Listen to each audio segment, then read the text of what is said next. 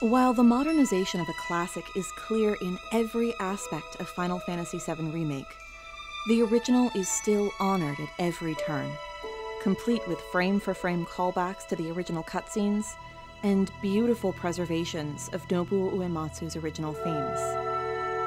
The nostalgia factor is strong, especially in the opening sequence and the first playable chapter, the bombing mission. The original opening begins with some low, atmospheric synths punctuated by haunting voices while we look at a long, honestly entirely too long shot of this field of stars. There's no identifiable melody, but if you listen closely, you can pick out the choral chatter.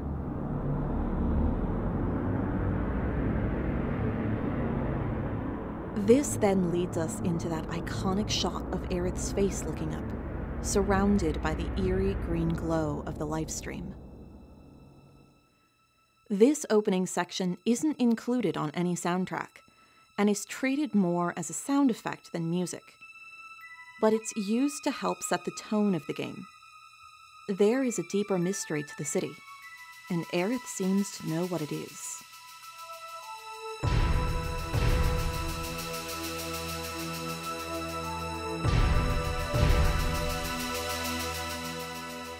The remake also takes time to give us a taste of what's to come before we begin the grand fanfare of the opening, but it takes a slightly different approach.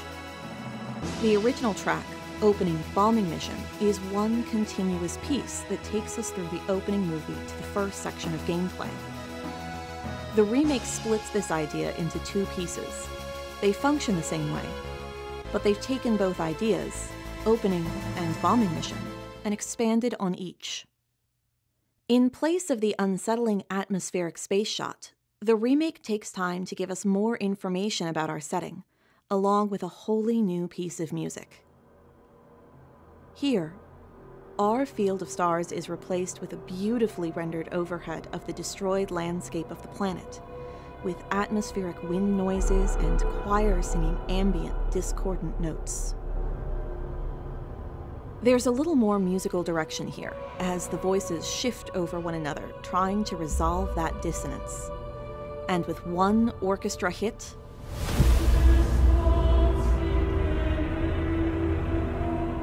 we hear Sephiroth's theme. The choir only teases us with his theme, repeating the first two lines of One-Winged Angel.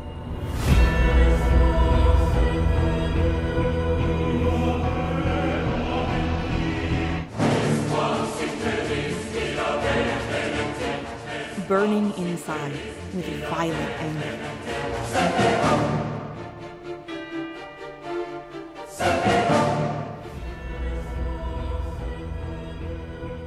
Already, this soundtrack has told us what a heavy role he's going to be playing in the remake.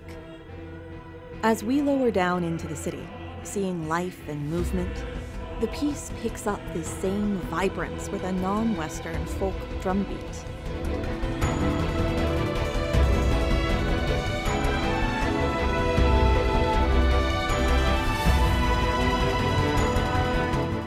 The ominous chorus takes a back seat to the sounds of a city and its people, living. But that ominous subtext is always there. Waiting.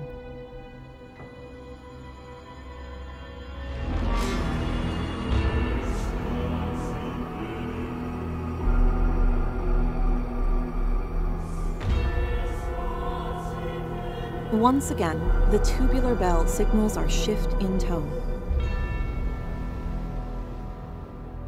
The detritus spewed by the Mako reactor mirrors the star field of our original opening, and we return to familiarity.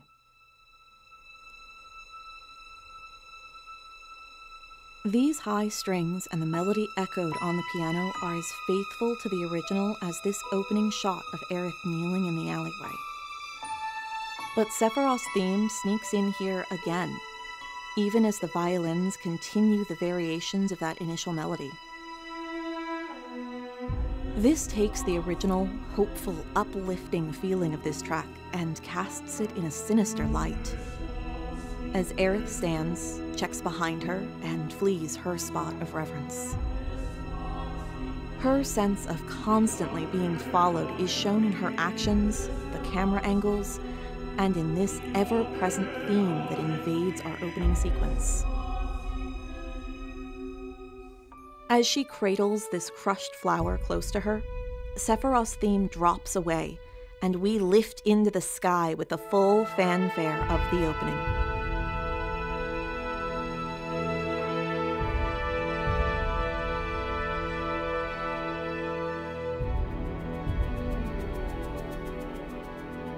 Again, this sequence is incredibly faithful, but lengthened ever so slightly to give us more time to take in the sights of the beautifully rendered city. We have a stronger military march in the drums, but we maintain some of the original's synth tech feel with that cascading sparkle pulled right from the original.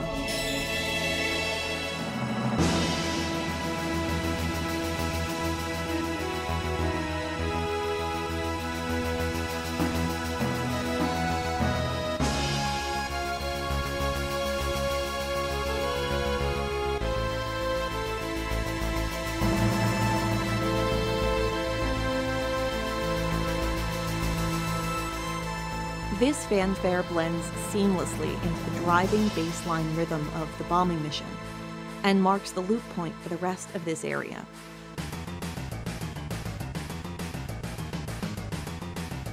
In keeping with the cinematic feel of the opening, this music persists between area changes, through battles and victory resolutions, and through conversations with your teammates.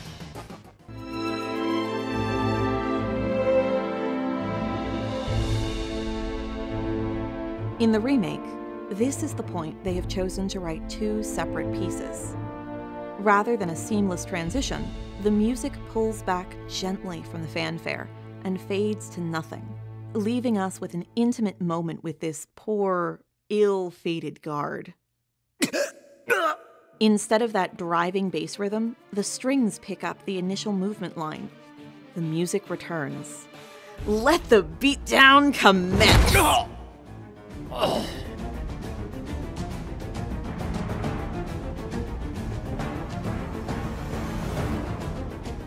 Watch as Cloud leaps down from the train during the string trills. The moment he hits the ground, the music picks up.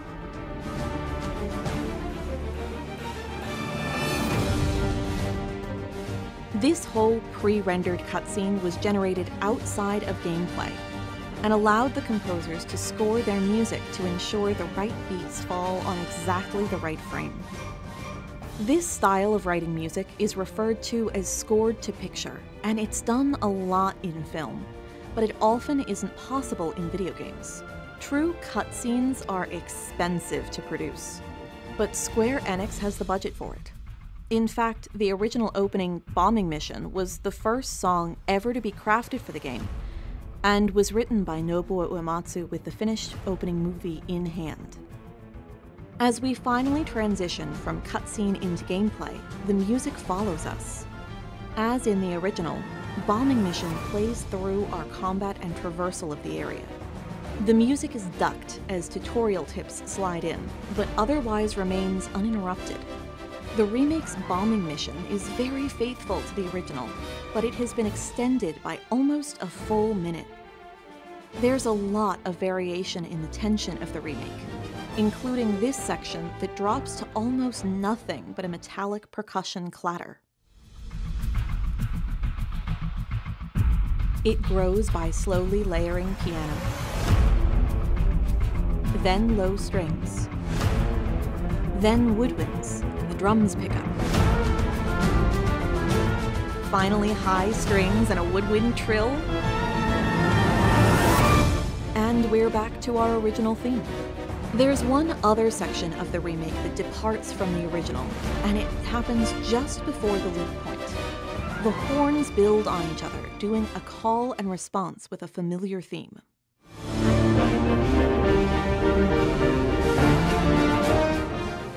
It's small, but it's a variation of the sweeping melodic main theme of Final Fantasy VII.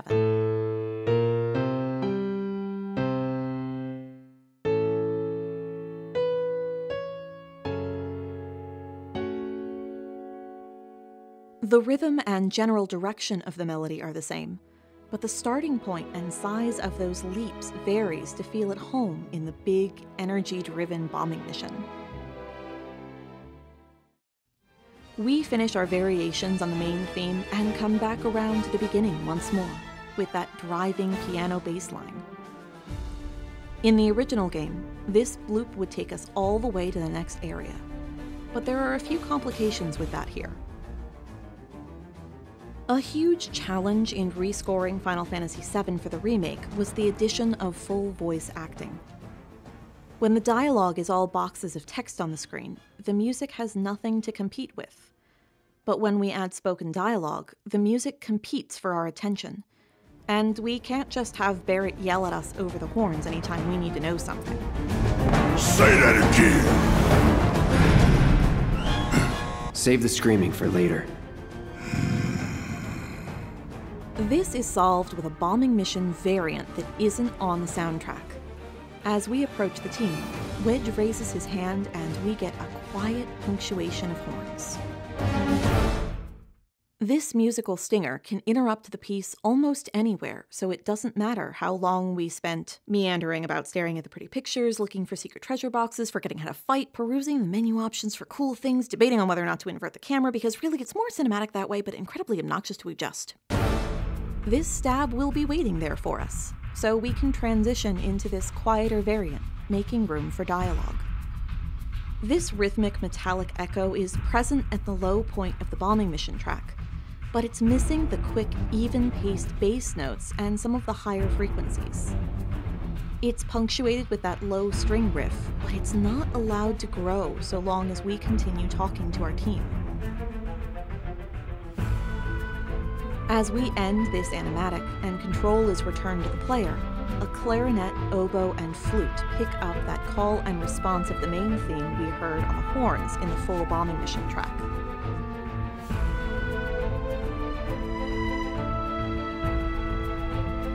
This drops back down to the bass percussion track and loops as long as it needs to for us to finish with our team talk.